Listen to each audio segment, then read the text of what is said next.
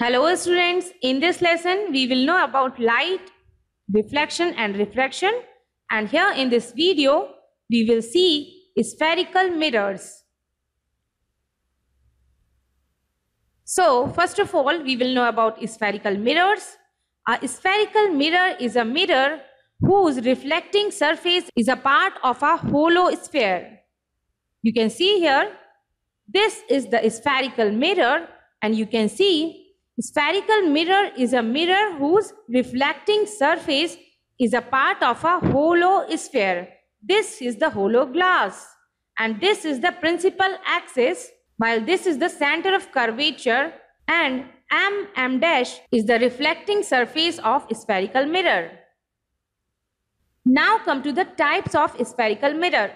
These are of two types: concave mirror and convex mirror. So first of all, we will know about concave mirror. A spherical mirror is concave as it is silvered on the outer bulged surface and reflects the light from the inner hollow surface. Now come to the convex mirror. A spherical mirror is a convex mirror if it is silvered on the inner hollow surface and reflects its light from the outer bulged surface. So this is all about spherical mirrors.